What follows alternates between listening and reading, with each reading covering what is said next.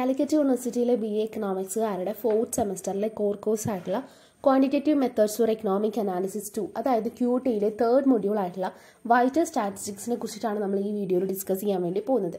അപ്പോൾ ബാക്കിയുള്ള ചാപ്റ്റേഴ്സ് കാര്യങ്ങളൊക്കെ തന്നെ അപ്ലോഡ് ചെയ്തിട്ടുണ്ട്. ഓരോ മൊഡ്യൂളുകളിലെയും ചാപ്റ്റേഴ്സ് സെപ്പറേറ്റ് ആയിട്ടാണ് നമ്മൾ അപ്ലോഡ് ചെയ്തിരിക്കുന്നത്. അതിൽ ചില വീഡിയോസിൻ്റെയൊക്കെ സെക്കൻഡ് പാർട്ട് ഇനിയും ഇടാനുണ്ട്. അപ്പോൾ അതൊക്കെ വേഗം തന്നെ ചെയ്യാം. അപ്പോൾ എക്സാമിന് നന്നായിട്ട് എല്ലാവരും പഠിക്കാം. സോ വൈറ്റൽ സ്റ്റാറ്റിസ്റ്റിക്സിൻ്റെ മീനിങ്, നേച്ചർ എന്താണ്, അതിൻ്റെ യൂസ് എന്തൊക്കെയാണ്, പിന്നെ മെഷർമെൻറ്റ് ഓഫ് പോപ്പുലേഷൻ എന്തൊക്കെയാണ്, ഇതാണ് നമ്മൾ ഈ വീഡിയോയിൽ ഡിസ്കസ് ചെയ്യുന്നത്. പിന്നീട് 2 ചാപ്റ്റേഴ്സ് കൂടി ഉണ്ട്. അത് വളരെ ചെറിയ ചാപ്റ്റേഴ്സാണ്. മെഷർമെൻറ്റ് ഓഫ് ഫെർട്ടിലിറ്റിയും അതുപോലെ തന്നെ മെഷർമെൻറ്റ് ഓഫ് മോർട്ടാലിറ്റി എന്ന് പറയുന്നത്. ഇത്രയുള്ള 3rd മൊഡ്യൂളിൽ പഠിക്കാൻ വേണ്ടിയിട്ട്. അതുകൊണ്ട് തന്നെ ഈ ഭാഗത്ത് നിന്ന് കുറച്ച് തിയറി ക്വസ്റ്റ്യൻസ് ചോദിക്കാറുണ്ട്. പിന്നെ കമ്പാരിസൺ കാര്യങ്ങളൊക്കെ ഈ ഭാഗത്ത് നിന്ന് ചോദിക്കാറുണ്ട്. സോ നമ്മുടെ ചാനലിൻ്റെ പ്ലേലിസ്റ്റിൽ ഈ കാര്യങ്ങളൊക്കെ കിടക്കുന്നുണ്ട്. അതുപോലെ തന്നെ 4th സെമസ്റ്ററിലെ മറ്റ് സബ്ജക്ട്സ് കൂടി കിടക്കുന്നുണ്ട്. അപ്പോൾ ആവശ്യമുള്ളവർ അതൊക്കെ കാണുക. പിന്നെ സജഷൻസ് എന്തെങ്കിലും തരാണ്ടെന്നുണ്ടെങ്കിൽ കമൻറ്റ് ബോക്സിൽ പറയാം. സോ നമ്മൾ വൈറ്റൽ സ്റ്റാറ്റിസ്റ്റിക്സിനെ കുറിച്ച് പറയുകയാണെന്നുണ്ടെങ്കിൽ അതിനെ ഇൻ്റർപ്രറ്റ് ചെയ്യുന്നത് 2 വേസിലൂടെയാണ്. ഒന്നാമത്തേന്ന് പറയുന്നത് ബ്രോഡർ സെൻസിലും രണ്ടാമത്തേന്ന് പറയുന്നത് നാരോവർ സെൻസിലും. നമുക്കറിയാം എന്താണ് ഈ ബ്രോഡർ സെൻസ്, അതായത് കുറച്ചുകൂടി വിശാലമായിട്ടുള്ള രീതിയിൽ. നാരോവർ വെച്ച് കഴിഞ്ഞാൽ കുറച്ചുകൂടി ഇടുങ്ങിയ രീതിയിൽ. അപ്പോൾ vital statistics may be interpreted in 2 ways. In A broader sense it refers to all type of population statistics by what ever mode collected. Broader സെൻസിൽ എങ്ങനെയാണ് ഈ വൈറ്റൽ സ്റ്റാറ്റിസ്റ്റിക്സിനെ പറയാൻ വേണ്ടി പറ്റുന്നത്? അതായത് ജനസംഖ്യാപരമായിട്ടുള്ള എല്ലാ കണക്കുകളും ഉൾപ്പെടുന്നതാണ് ഈ ഒരു രീതിയിൽ. അതായത് ഈ ബ്രോഡർ സെൻസിൽ വൈറ്റൽ സ്റ്റാറ്റിസ്റ്റിക്സ് എന്ന് പറയുന്നത് ഏത് രീതിയിൽ കളക്ട് ചെയ്യുന്ന ഡാറ്റ ആണെന്നുണ്ടെങ്കിലും അത് പോപ്പുലേഷൻ സ്റ്റാറ്റിസ്റ്റിക്സ് റിലേറ്റഡ് ആണെന്നുണ്ടെങ്കിൽ അത് വൈറ്റൽ സ്റ്റാറ്റിസ്റ്റിക്സ് എന്നാണ് പറയുന്നത്. സോ ഇതിൽ പോപ്പുലേഷൻ റിലേറ്റഡ് ആണ് പറയുന്നത്. രണ്ടാമത്തെ കാര്യം നോക്കൂ. In A narrower sense it refers only to the statistics derived from the registration of birth, deaths and marriages. അതായത് ഇപ്പോൾ ബർത്ത് രജിസ്ട്രേഷൻ, ഡെത്ത്, അതുപോലെ തന്നെ മാരേജ് രജിസ്ട്രേഷൻ തുടങ്ങിയ കാര്യങ്ങളിൽ നിന്നും അത്തരം കാര്യങ്ങളിൽ നിന്ന് കിട്ടുന്ന സ്റ്റാറ്റിസ്റ്റിക്സിലാണ് നാരോവർ സെൻസിൽ പറയുന്നത്. അതായത് നാരോവർ സെൻസിൽ വൈറ്റൽ സ്റ്റാറ്റിസ്റ്റിക്സിനെ പറയുന്നത് ഈ രീതിയിലാണ്. ഇനി A statistical study of human population has 2 aspects.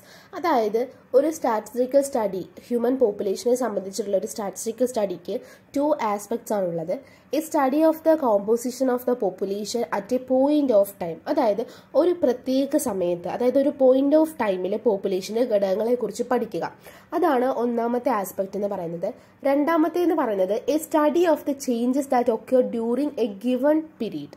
അതായത് ഒരു കാലയളവിൽ പോപ്പുലേഷന് എന്ത് മാറ്റം വന്നു എന്ന് പഠിക്കുക ഒരു ഗിവൺ പീരീഡിൽ. That is growth or decline of population എന്ന് നമുക്ക് പറയാം. അപ്പോൾ നമുക്ക് ഈ ഹ്യൂമൻ പോപ്പുലേഷൻ 2 ആസ്പെക്ട്സിൽ പഠിക്കാം. ഒന്ന് ഒരു പോയിന്റ് ഓഫ് ടൈമിലും പഠിക്കാം, അതുപോലെ തന്നെ ഒരു ഗിവൺ പീരീഡ് ഓഫ് ടൈമിലും പഠിക്കാം. ഈ 2 രീതിയിൽ നമുക്ക് എന്ത് പഠിക്കാം? ഹ്യൂമൻ പോപ്പുലേഷൻ പഠിക്കാം. ഇനി എന്താണ് യൂസസ് ഓഫ് വൈറ്റൽ സ്റ്റാറ്റിസ്റ്റിക്സ് ആണ് നമ്മൾ പറയാൻ പോകുന്നത്.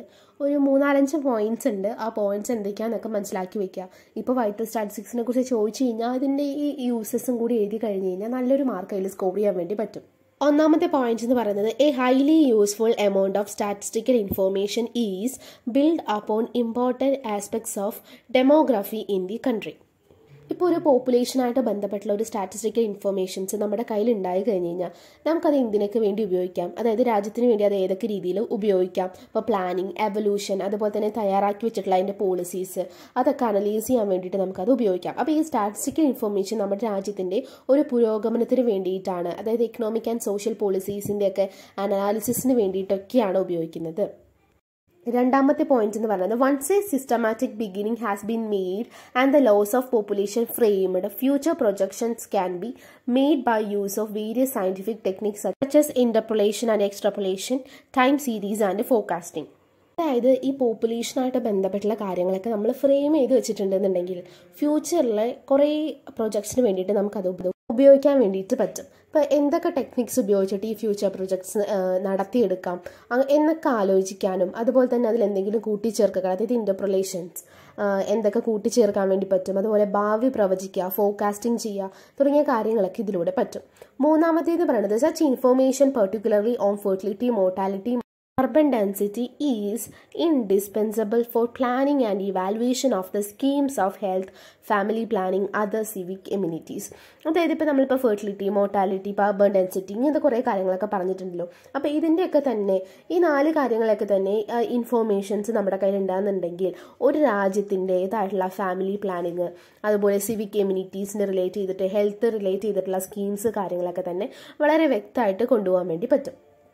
അടുത്ത 2-3 പോയിന്റ്സ് എളുപ്പമാണ് കേട്ടോ. അതായത് regional population statistics throws light on regional disparities and help in analysing various aspect of society which depends on population characteristics such as health, labour force, widows, orphans, divorces etcetera.